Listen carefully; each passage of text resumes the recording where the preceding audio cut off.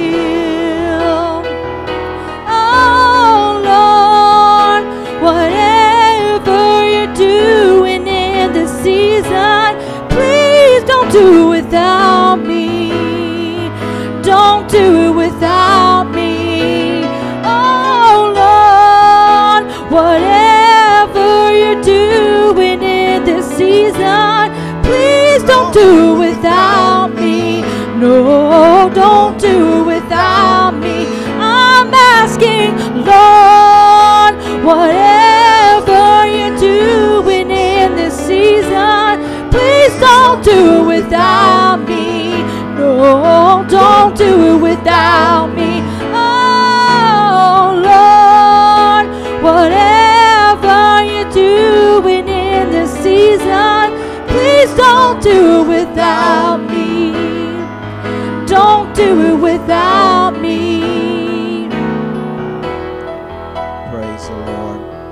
Praise the Lord. Let's pray together. I want you to remember, church family, there's several. Let's remember one another here in the Mount Zion circle of family of God. Let's pray for one another. But let's also pray for Nathan Embry's wife, Carrie. She is still recovering. We're praying and believing for a complete healing and recovery in her situation. Let's remember this world, this nation. Let's pray that God will use this to bring many in to His kingdom.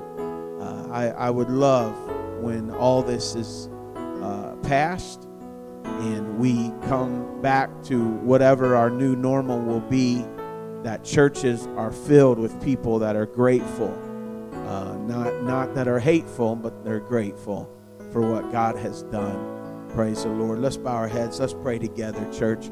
Lord, we love you. God, we're so grateful for you. Thank you, Jesus, for how you've kept your hand on us, Lord. God, thank you, Lord, that we can have confidence and faith in you.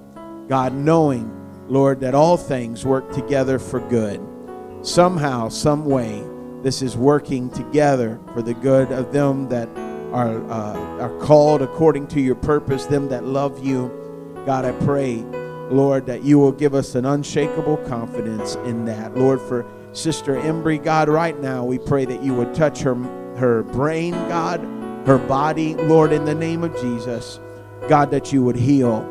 God, you are not limited as we are. God, we might not be able to lay hands on her right now and anoint her with oil, but God, you can send the word only, and it will be done. God, would you do that in the name of Jesus for Brother Nathan and their babies, their family. God, I pray that you will touch them, encourage them. God, give them a peace that passes all understanding during this time. Lord, let them feel that strengthening presence of God that is all around them. Let their eyes be open, God, that they might see that there are more for them than there are against them, in the name of Jesus. God, for our president, God, both Senate, Congress, Lord, those in leadership over health organizations, God, I pray that you would give them wisdom.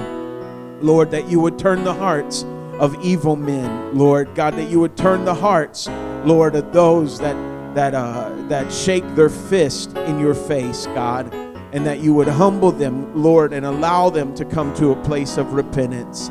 God, for our state government, Lord, local government, Lord, I pray that you would protect and keep them. God, our first responders, essential employees across this nation and the world, God, touch them. Help them, Lord. For those that are sick, would you touch? God, move in each case. For God, though you are the God of the universe, you are also the God of the individual. God, touch in the name of Jesus. God, those that are dealing with losses, there have been many, but God, you are the God of all comfort. God, would you comfort them, God, and help them through this time. Lord, move in the remainder of the service, God, as we worship together. In the mighty name of Jesus Christ we pray. Amen. Amen. Praise the Lord. Let's worship with the Straczynski family as they sing. God bless you.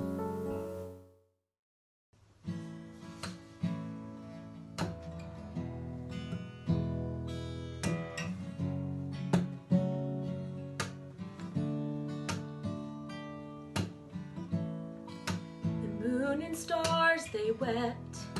The morning sun was dead. The Savior of the world was fallen. His body on the cross, His blood poured out for us. The weight of every curse upon Him. Final breath He gave as heaven looked away. The Son of God was laid in darkness. A battle in the grave, the war on death was waged. The power of hell forever broken. The ground began to shake, the stone was rolled away. His purpose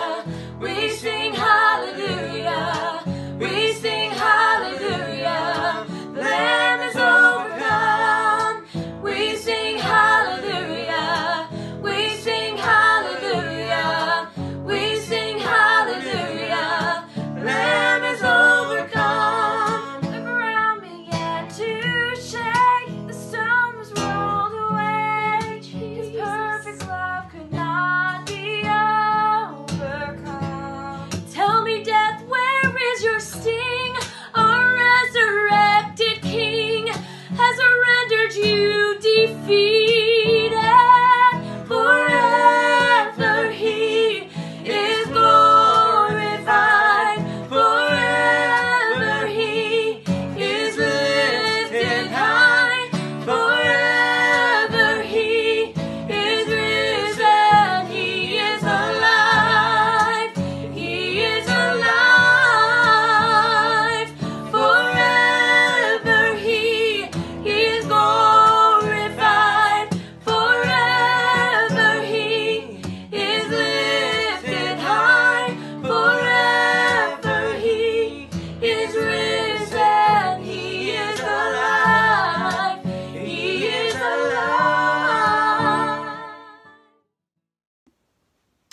Hi, church. This is Brother Thomas Ramey from Lorain, Ohio. And I want to thank you for this opportunity, Brother Jeremy Penson, for allowing me to minister in your midweek service on your broadcast on YouTube. Greetings to everybody that is watching and who may be watching, who may watch this later on. I pray that you would find encouragement and strength throughout this sermon, throughout this little lesson that I am to give. I was called to preach at 15, and I began to preach when I was 18 after I finished up Bible college there at OBI. And the Lord began to direct my life to dig deeper into the Word of the Lord and the ministry. And I've now been preaching for about, I would say, about 8 or 9 years now. And I just want to thank the Lord for this opportunity. It is a privilege and an honor to do this. And so if you would like to turn your Bibles with me to 2 Corinthians chapter 3, verses 15 and through 18. This is what the Bible says real quick. And even unto this day when Moses is read, the veil is upon their heart. And nevertheless, when it shall turn unto the Lord, the veil shall be taken away.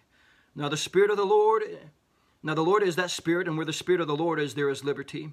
But we all with open face, beholding as in a glass the glory of the Lord, are changed into the same image from glory to glory, even as by the Spirit of the Lord. Amen. Today I want to talk about the revealing power of refocusing. The revealing power of refocusing. Amen. I was reading the scripture just a few weeks ago, and I was kind of a little disheartened and broken at the current situation of what is happening in this nation, even in the world. There's a global pandemic with the coronavirus happening right now.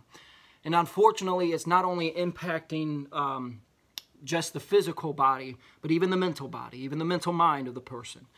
And it's shutting down our economy. Businesses are closing. Churches are having to close. Even grocery stores are only limiting their hours and limiting the amount of people that can go in at a time. We're living in troubling times and dangerous times.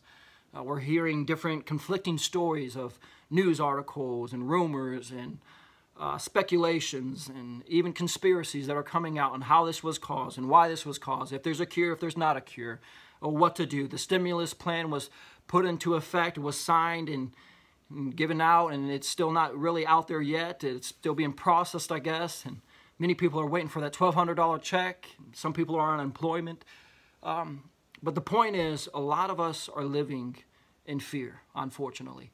If you look at the world, if you look at everything that is happening around us, you get on your social media, you find nothing but fear controlling people. Amen. It's not only affecting those that aren't believers, but it's affecting the Christians, the ones that call themselves disciples and followers of Christ. Amen. They're losing their focus on the Lord. They're losing their focus on everything that He has called us to do. They're fighting amongst each other. They're bickering and complaining because one is opening their doors while the other is closing their doors. But friend, I want to tell you, now is not the time to get distracted.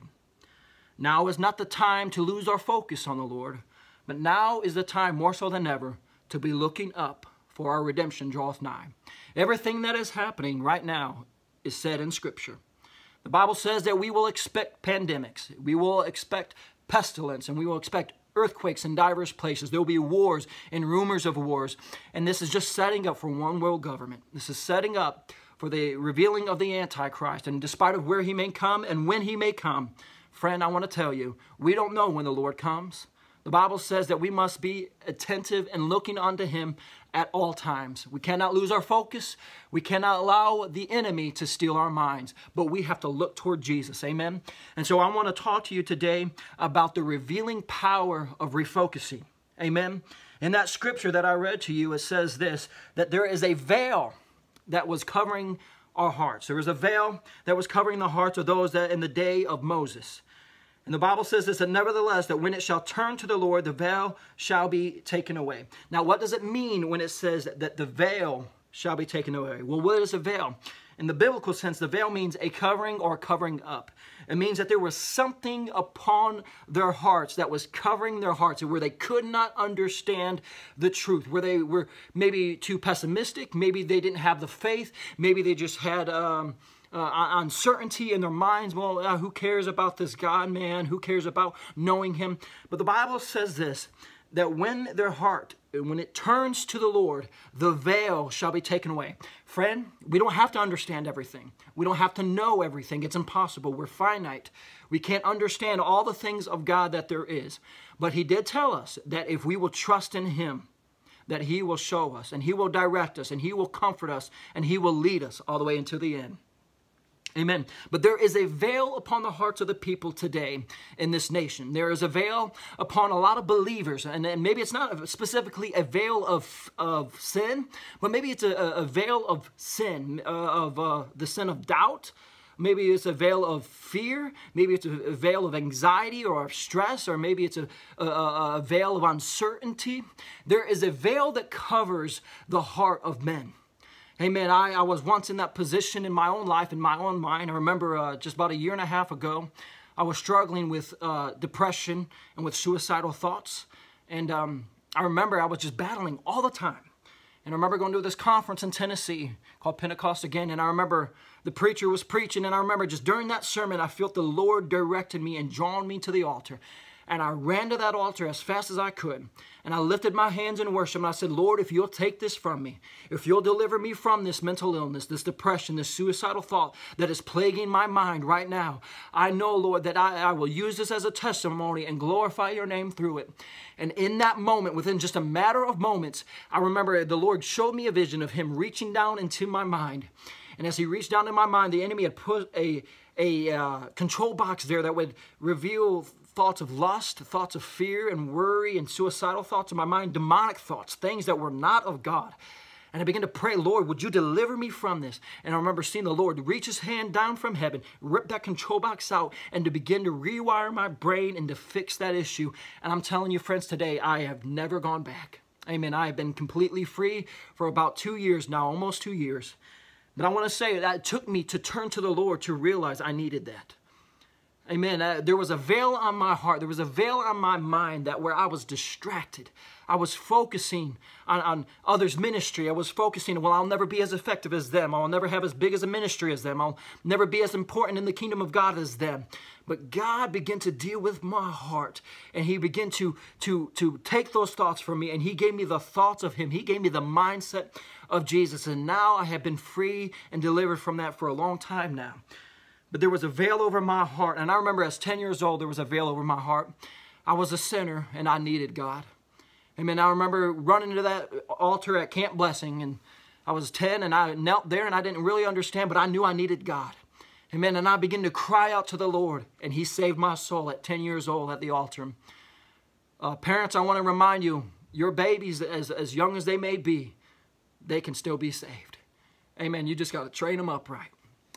Amen. And I was 10 years old, and I ran to that altar, and I began to weep and to cry, and the Lord saved me. But greater than that, he even filled me with the Holy Ghost. Amen.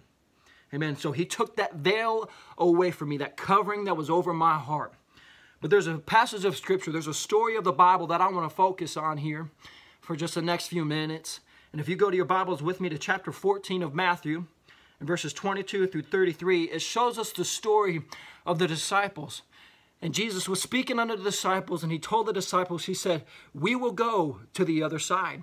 But Jesus stayed behind while the disciples went out into the middle of the sea on their boat.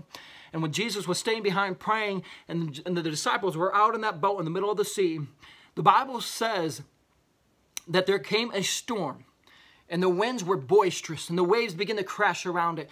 And the Bible says that they grew in fear for their lives. They were in fear for their lives, and that's exactly what's happening right now with this pandemic. Amen. With the coronavirus going around, many people are living in fear. They're living with stress and anxiety, and they're believing that they're going to die if they do this or that. I believe that there is a spirit of fear controlling this nation, controlling the world, and I believe this is all leading up to the Antichrist. This is all leading up to a one-world government. Amen. I believe that the Bible tells us this. It says that there will be pandemics, there will be pestilence, and there will be earthquakes in diverse places. There will be wars and rumors of wars that will take place. And all of this is setting up for the second return of Jesus to snatch his church and take them back home with him. Amen. But I'm telling you, friends, we cannot focus on the negative and on the bad that is happening around us. Because if we do and we lose our focus on the Lord, we become like the disciples. We grow in fear for our lives. We grow in fear and believe that we're going to die. We're going to grow in hopelessness, and we're going to grow in depression. We're going to grow in anxiety and stress and not know how things are going to happen and how things are going to end. But friend, all we have to do is trust in the Lord. Amen. The disciples were in fear. But Jesus said this to them. He said, don't be afraid, be of good cheer, for it is I. It is me, it is the Lord. I'm here, I am with you. And in that moment, I believe that the disciples weren't sure to believe, because the Bible says that they thought it was a spirit that was talking to them. And Peter speaks up and he says, Lord, if it be you, then bid me out to come onto the water with you. And so the Lord says, come. And he bid them out to come. And now, I would imagine for a moment as the other disciples looking at Peter walking on the water, I would think, wow, what an astounding miracle that is taking place in front of us. The only other mortal man to ever walk on water was him. Amen. It was Peter, the only man to ever do that outside of Jesus. And as Peter is walking towards Jesus, the Bible says this, as he's looking at the Lord, he was able to walk on that water. But then the winds got boisterous again, and the storm was raging. And the Bible says that Peter began to drown because of that. He began to turn his focus on the storm. He began to turn his focus on worry, on fear. He grew afraid, and he was drowning. He was drowning in that sea. He was drowning in hopelessness. He was drowning in fear. And all of a sudden, the Bible says this about Peter. Peter cried out to the Lord. Amen. Peter cried out to the Lord for salvation, for rescue. Amen. Friend, that's what it's going to take for us to come through this thing. We have to cry out to the Lord for mercy and for rescue. Amen. I was reading an article just a little bit ago, just a little while back, and it was saying that the divorce rate is up. It was saying that the suicide rate is up. Alcoholism and drug addiction is up in just the last few years. I mean, it is skyrocketing. And people my age and even older, it is just going higher and higher almost every day. Amen. More people are taking their lives because they're drowning in a sense of hopelessness. Many people are turning to the pill or the bottle because they feel that there's no escape. I've talked to many of colleagues and friends and peers, and I asked them, why is it that you take drugs? Why is it that you drink so much? Why is it that you do this or you do that? And they tell me this, because it's an escape. Amen. That breaks my heart to know that they turn to sin to find the escape when I have the answer, and his name is Jesus. Amen. The Bible says that he is the way, the truth, and the life. That there is no other name given among men whereby we must be saved. It is Jesus and Jesus Christ alone. Alcohol won't do it. The pill won't do it.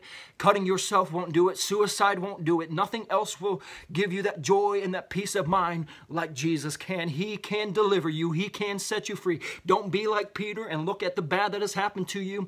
Don't look at your past as it will always be like this. Don't think like that. But I'm telling you, if you will turn your mind unto the Lord, he can rescue you. He can save you. He can deliver you. The Bible says that when we turn unto him, behold, all things are new and old things are passed away. Amen. You don't have to go back to that old lifestyle. You don't have to go back to your drug addiction, your alcoholism. You don't have to go back to your porn addiction. You don't have to go back to that lust. You don't have to go back to that thieving way, that lying way. You can be free and free indeed. He whom the Son sets free is truly free indeed. Amen. If you would be like Peter, and even though you might be drowning, you might be a backsliding backslider right now. You may be drowning in fear and depression. You may feel hopeless because you lost your job, you lost your finances, you lost your home, you've lost everything. You don't know where to turn, friend. Turn unto the Lord. Be like Peter and cry out to the Lord. I also want to point out that the Lord's response during the time of Peter's crisis, when Peter was crying, he cried out and he said, Lord, save me. And the Bible says that immediately the Lord reached out his hand and grabbed Peter. Amen. He grabbed Peter and pulled him out of that water. Friend, I'm here to tell you that the Lord does not hesitate in rescuing you. He doesn't hesitate in pouring out his mercy. He doesn't hesitate in pouring out his grace. He doesn't hesitate in pouring out his love upon you. The Bible says that he was willing to go to that cross for you and I. He didn't hesitate. He didn't argue. He didn't bicker or complain. He didn't even try to bargain with God or bargain with the enemy. He knew what he had to do to rescue us, and that's exactly what he'll do for you and I. If we will just take the time to come to him and to ask him, Lord, would you rescue me? Lord, would you come to my rescue? Would you bring me out of this? Would you deliver me? And the Bible says that he delights in delivering his people. Amen. He delights because he knows that he'll get the glory from it. Friend, let me tell you something. When you cry out to the Lord, don't cry out in arrogance. Don't cry out in selfishness, but cry out in humility, such as Peter did. Cry out and know that he is the author and the finisher of your faith. The story is not over until he says it's over. He is the author. That means that he holds the pen, and he is the finisher. That means that when he's done, he'll close the book. Friend, it is not over until he says that it is over. You're not too far gone. You're not too hopeless. You're not too much far down into that water of drowning and hopelessness and fear and stress, but you can be rescued if you just call out to the Lord Jesus Christ. He is able to rescue you. The Bible says that there is no temptation coming to man, but such is common to him. Amen. There's temptations that come to all of us. There's things that we are all persuaded to go after. But I'm telling you, but the Bible says this, that there is a way of escape. He made a way of escape on Calvary when he shed his blood for the remission of our sins. When he went so willingly, knowing that we would oftentimes reject him, knowing that oftentimes we wouldn't pray, we wouldn't worship, we wouldn't go to church, we wouldn't read our Bibles, but he died for us, knowing that he would rescue our souls if we would just call out to him. He died for us because he loved us so much. Friend, don't think any other. His word is true, and it is fact, and it is infallible. No man can persuade me any other way. I have come too far, and I'm sure many of you have come too far to be told otherwise. He loves you so much that he is willing to pull you out of anything that you find yourself in. All you have to do is cry out to him like Peter did. Amen. And finally, I want to talk to you about this. I want to talk to you about the disciples' revelation. Amen. In Matthew 14 of that story, in 32 and 33, it says this, and when they were coming to the ship, the wind ceased, and then they that were in the ship came and worshipped him, saying, of a truth, thou art the Son of God. Amen. Thou art the Son of God. Amen. My first remembrance or memory of my encounter with God when I was a child, I was 5 years old. And I remember being so sick, just vomiting all over the place, and the doctors had no idea what was happening. One kidney was shut down, and the other one, from what I understand, as my parents have told me, was only operating at 30-something%. I was dying. I was on my deathbed. And I remember our pastor, Brother Gerald Hood, came and he laid hands on me and he began to pray for me. And I remember that just as a small child in the hospital, him coming and praying for me. And I remember it wasn't long after that I fully recovered and was healed from that terrible sickness or disease, whatever it was that plagued my body. Amen. The Lord delivered me out of that and rescued me.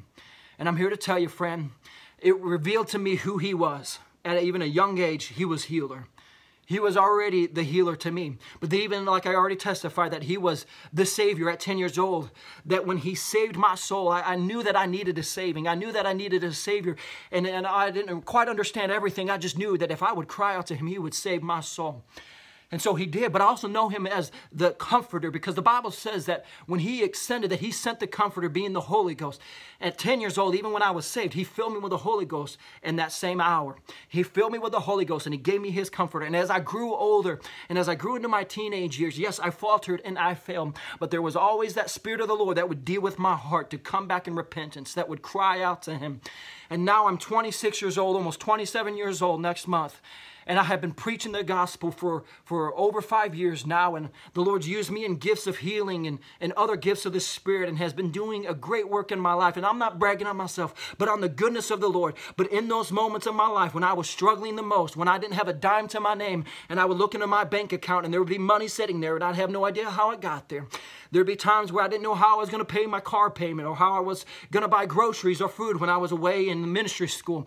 There'd be times where I was afraid, but God would provide, and it revealed to me who He was. That during this crisis, amen, during the trials of our life, in every area of our life, when we're hurting, when we're broken, when we're needing providing, and when we're needing a deliverance on our life, God moves in those areas to reveal who He is.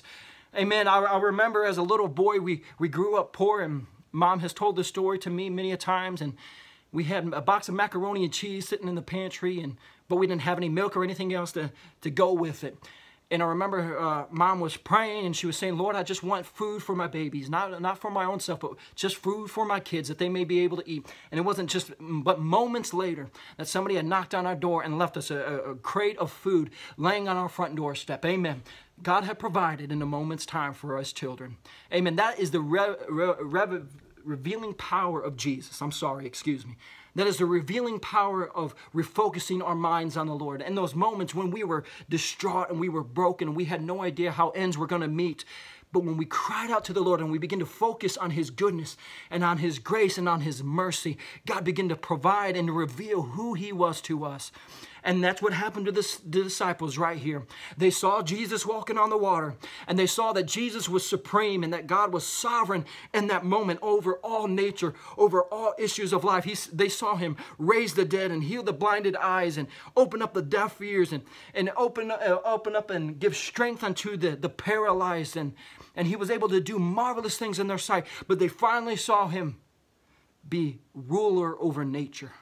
There's another passage of Scripture and story of the Bible where it says that they were on the boat and the winds and the waves were boisterous. And the Bible says that they woke Him up in the stern of the ship, and they cried out for Him, Jesus, what are we going to do? And He spoke unto the winds and the waves, and the Bible says, and that they ceased. And the Bible says that they marveled and that they were amazed at what Jesus did for them in that moment. And they worshiped Him, just like the Scripture I read you there in Matthew 14. And they marveled and they worshiped the Lord, saying, truly, Thou art the Son of God. Friend, He wants to reveal to you today who He is. All you got to do is trust in Him. Refocus your attention on the Lord. Get your mind off of what used to be. Get your mind off the past. Get your mind off the current pandemic and focus on Jesus. Focus on the author and the finisher of your faith. And I assure you, I promise you, He'll be there at your beck and call. When you're hurting, when you're broken, all you got to do is call out to Him. And so as I close, in that scripture I read as our opening text, and it says this, but we all with open face, beholding as in a glass the glory of the Lord, are changed into the same image from glory to glory, even as by the Spirit of the Lord. And that word beholding actually means this. I'm going to read you this. It says, the word behold means to perceive through sight or apprehension, to gaze upon. And that word gaze means this, to steadily, intently, especially in admiration, surprise, or thought. So there in that scripture is saying, instead of saying behold, we can say to gaze into a glass of the glory of the Lord, or to look into the presence or to the character of the glory of the Lord. Amen. When we begin to look at the Scriptures, when we look in the Word of God, and we begin to study the Scriptures and focus on His character, God begins to reveal to us who He is. He begins to show us who He is. But friends, that word gaze means to steadily and intently. That means to look directly on Him. Not to the left and not to the right, but to look directly at the Lord. Hey man, friends, I want to tell you today that we need to put spiritual blinders on. And what I'm saying is that we need to put things on our eyes, on our spiritual mind's eye, and to be able to focus on the Lord. The enemy comes to distract us. The enemy comes to destroy us. The Bible says that he comes to steal, kill, and destroy. He is a thief that comes to rob us of our joy, to rob us of our peace. And the Bible says this, that he does so by distracting us. Amen. In Hebrews, it tells us to lay aside every weight and sin that so easily besets us. Amen. If we're distracted by gossip, throw it away. If we're distracted by certain movies or videos or games or whatever it may be, throw it away. If music distracts us from a peace of mind, throw it away. If anything that is in your life that gets your mind off the Lord, throw it away in the name of Jesus. If it distracts you and it pulls you away from God, then throw it away. It is not vital to you. It will destroy you. It will get you away from the Lord and ultimately take you to a devil's hell that was never intended for you. You have to focus back on God. If you're bound by addiction, if you're bound by drugs or alcohol, if you're bound by porn or lustful thoughts, if you're bound by those kinds of things, I want to tell you, there is deliverance and there is freedom. I am a living testimony of that fact. I know many others are too. And friend, if you're under the sound of my voice and you've not come to acknowledge Jesus as your Lord and Savior, it's never too late. Amen. If you feel that tugging on your heart, I don't have to beg or plead with you. You know that there is a spirit moving on you, that there is something drawing you, and that you need salvation. If you would call on Him, He will come and save your soul. He will deliver you from all evil. Amen. I'm so thankful for the presence of the Lord, even that I feel here in this room. And so here for the last few minutes, I just want to take the time to pray over you. I thank you for this opportunity. I don't take it lightly whatsoever, but it is an honor and a privilege. But I want to remind you, cry out to the Lord. Amen. During our crisis, God will reveal Himself, and we will just learn to trust in Him. He is the author and the finisher of our faith. Amen. The revealing power of refocusing shows us that He is in control. If we learn to focus our mind on Him, He'll take care of the rest. Amen. There's a scripture that says this, that He will keep them in perfect peace whose mind is stayed on Thee. Amen. So let's go to the Lord in prayer and we'll end it here. Heavenly Father, we thank You so much for this opportunity. And Lord, we praise You in advance, Lord, for all the things that You are going to do in our lives. Lord, we know that we are living in troubling times, and times with uncertainty, with economic collapse, with the medical field battling and struggling to take care of this virus, the coronavirus. Lord, many are living in fear and depression. The suicide rate is up. The divorce rate is up. Many are living in hopelessness and fear. But God, I declare today that Your word is true. Your promises are true. And I pray that whoever is watching this right now would feel the liberty, would feel the joy of the Lord down deep in their soul as they turn to You for salvation and for rescue. Lord, Your word says that You delight in showing mercy. You delight in showing grace. Lord, You delight in showing who You are.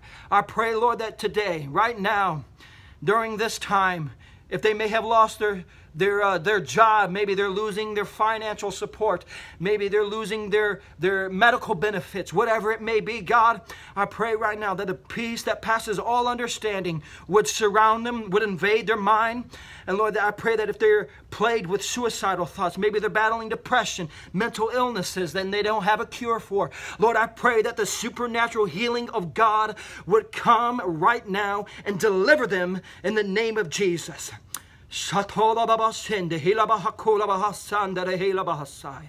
That spirit of fear is not of God. For God has not given us the spirit of fear, but of power and of love and of a sound mind. Lord, You've given us a spirit of peace and of joy and of rest and of promises that we can rest upon You, Lord. There is a promise that says that weeping may endure for a night, but joy is coming in the morning. Hallelujah, Lord. We are declaring that promise today, that we may be in the middle of the darkest of night, that we may be found in the middle of crying and of brokenness and uncertainty. But Lord, morning is coming very soon. Revival is coming very soon. I declare by the word of the Lord that all things are new, Lord. You're right now invading the heart of men and women, of children who are listening to this message, listening to this sermon, that You are coming and delivering them and bringing healing and peace of mind that they have not experienced in a very long time, or maybe never at all. Lord, I pray, let Your divine and supernatural spirit go to them right where they're at under the sound of my voice, and let them feel the joy of the Lord once again. Hallelujah, Lord. We pray for this nation. We pray for our political leaders. We pray for both parties and all parties involved. We pray that, Lord, that there would come a peace. We pray that there come a revival, that there come a stability in the economic situation, that there come a stability in our homes, that there comes a supernatural stability in our churches and a unity in our churches and in this nation like we have never seen before. God, do it, I pray, in the name of our Lord Jesus Christ and our Savior. Hallelujah. Hallelujah. We magnify You, Jesus. We glorify You for all that You do. Amen. It's not over until you say it's over. Lord, help us to refocus our attention on you so that you may reveal what you want to do in this hour. Amen. Thank you, Lord, for all that you're doing and all that you will continue to do. And we'll forever glorify you and praise you. In your name we pray. Amen. I hope you've been blessed. I hope you've been edified and lifted up in the precious name of Jesus. Amen. I love you all. I'm praying for you all. Keep us in your prayers. And I pray that you are blessed throughout the remainder of this week. Amen. God bless. Everything's gonna turn out right. Said he'd never leave you in the dead of the night. So fix your eyes on the light of the sun. Don't look back. Walk on. Can't see where you're going when you hang your head. Gotta have a little faith in what the Bible says. Everything's gonna work out. Everything's gonna turn out right. You'll see. Everything's gonna turn out right. Said he'd never leave you in the dead of the night. So fix your eyes on the light of the sun. Don't look back. Walk on. You can't see where you're going when you hang your head. Gotta have a little faith in what the Bible says. Everything's gonna work out. Everything's gonna turn out right. You'll see. Praise the Lord. Great word, Brother Thomas, brought to us tonight. The revealing power of refocusing blessed me. I'm thankful that God can use times like this to get our eyes back on Him. Doesn't matter if the storm's raging, if we feel covered up in fear, feel covered up in other things that we're struggling against. God can look right through the storm, and He can see us where we're at. And when we cry out to Him, He's just that call away. Praise the Lord. Lord willing, we will see you. At least you'll see me and my family on Sunday morning. Pray that you've enjoyed tonight. A little bit different. We're going to try to keep this going. I've got a couple other young men from our past ministry in mind. Praying about that. Might have Brother Thomas back too. He did so good tonight. So anyways, we will see you Sunday morning. I pray that God will bless you and keep you in the name of Jesus. Be blessed.